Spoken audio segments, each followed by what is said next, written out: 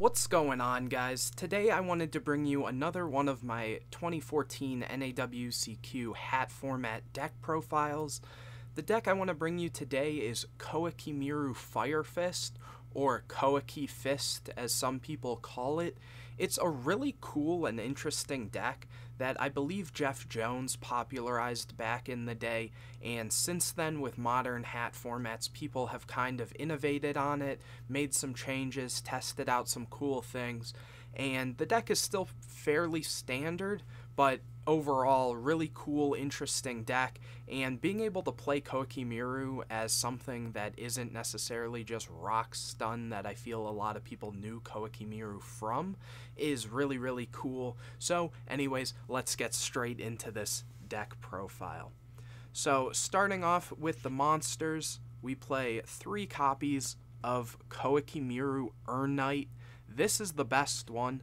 So the thing with Koa'Ki Meirus is they all have the effect that during the end phase they destroy themselves unless you discard an Iron Core of Koa'Ki Meiru from your hand or reveal whatever type they are. So for example, these are Beast Warriors, so you would have to either discard an Iron Core or reveal a Beast Warrior monster from your hand to prevent the destruction of them.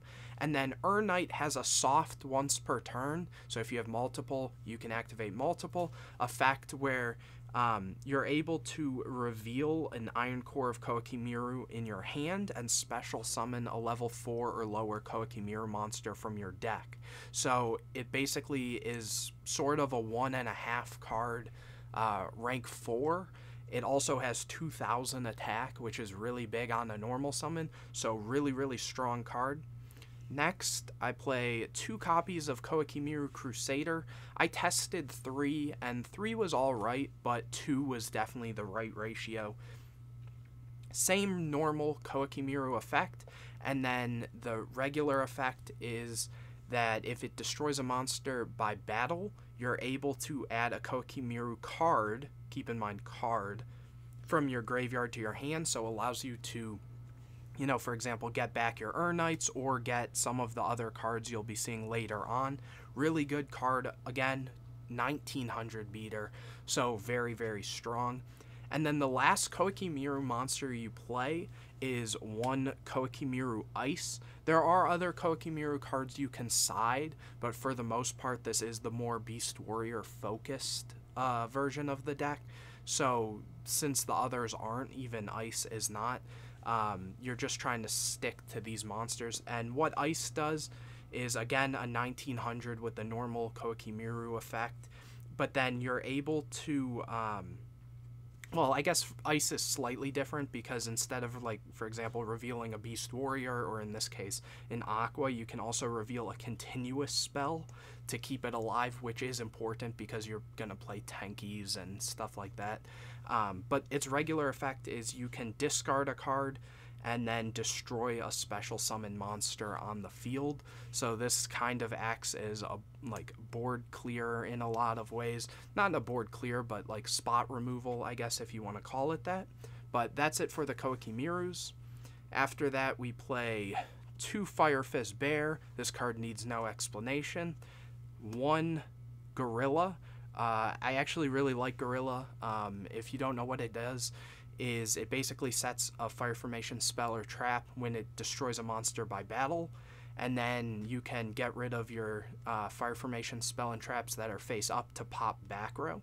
And then I guess also to pair with this, I am playing 1 copy of Wolfbark just to bring back some of your things and make rank 4s. And then lastly, for the monsters, I play 2 copies of Max C and 2 DD Crow. If you guys have seen my other videos, you know that I prefer ratios of 2s for a lot of different decks, specifically because it gives you more option. Also, Max C in the main still feels kind of weird to me just because some decks it's really, really good against, and other decks, like for example Bujins, it's almost dead against them, or even like hands and stuff, or like hat decks, it can basically just be an upstart, so it never really feels good. So I think just 2 and 2 is the best ratio. Crow is just in general good against most decks in the format in some shape or form. So having a good mix of both kind of gives you option in the deck. Moving on to the spells, we play 3 copies of Diamond Core of Koa'Ki Meiru. During this time period, this was the newest card for the deck, and it did everything for the deck. It lets you add a Koa'Ki Meiru card from your deck to your hand. So it can add the Iron Core, it can add any of your monsters, and then it also has an effect that you can banish it from the graveyard, and for the rest of the turn, Koa'Ki Meiru monsters you control cannot be destroyed. So that also protects them from card effects and stuff, and also just from their own effects. And then 2 copies of Iron Core of Koa'Ki Meiru. This obviously is the heart and soul of the deck. The effect in the grave can come up, and it's during your draw phase. If it's in your graveyard, you can add this card from your grave to your hand instead of drawing, and or you can send a Koa'Ki Meiru monster from your hand to the graveyard to add this card. So this card is recyclable, so you can kind of get it whenever you need it. 3 copies of Tenki searches almost everything in your deck, and 1 copy of Tensu for additional normal summons. Works really, really good with Urn Knight, since I said it's a soft once per turn. So if you're able to have Tensu plus double Urn Knight and the core in hand, you can kind of just pop off and basically break any board your opponent has.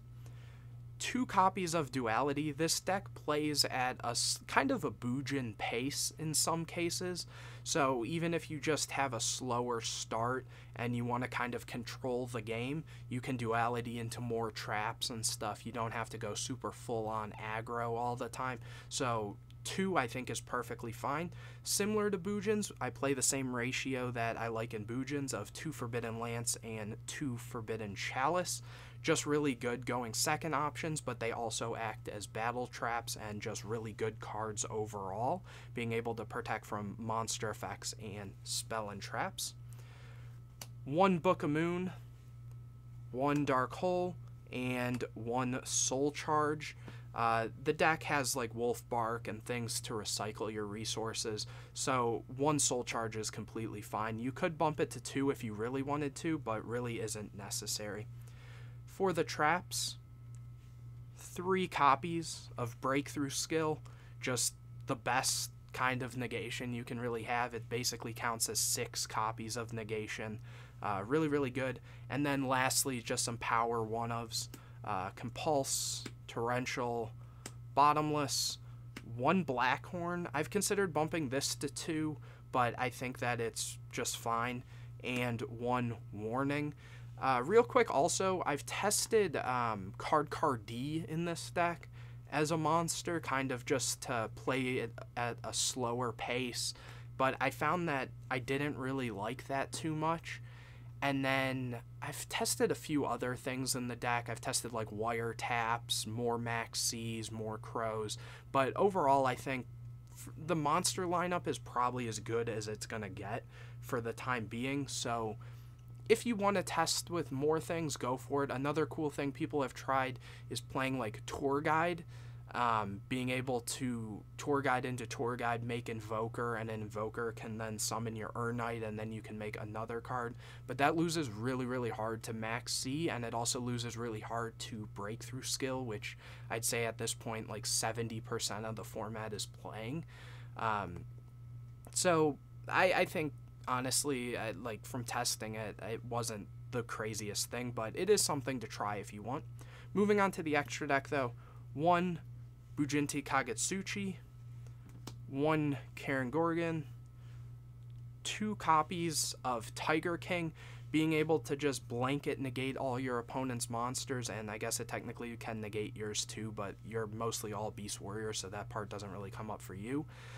The main effect being able to set your Tenkis and Tensu. Really, really strong, really good. It also has an effect that can summon things from deck. It doesn't come up that often because you're not playing that many fire formations. 1 Black Ship of Corn. 2 copies of Honor Arc. Really, really like this. Usually I use 1 for the effect and the other to play through heavy back row.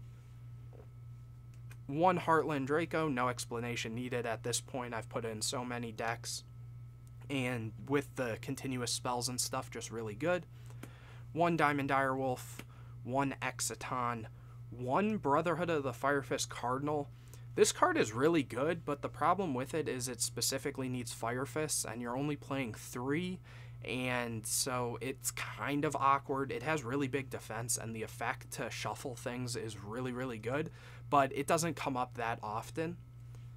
1 Daigusto Emerald to put back your Crusaders or Urnites or, you know, any other resource you really need.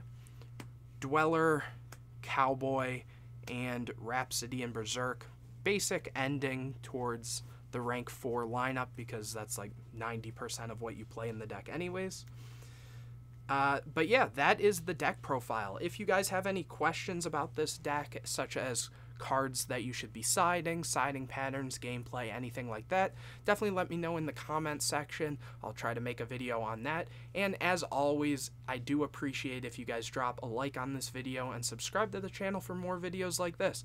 And anyways, guys, I will see you in the next video.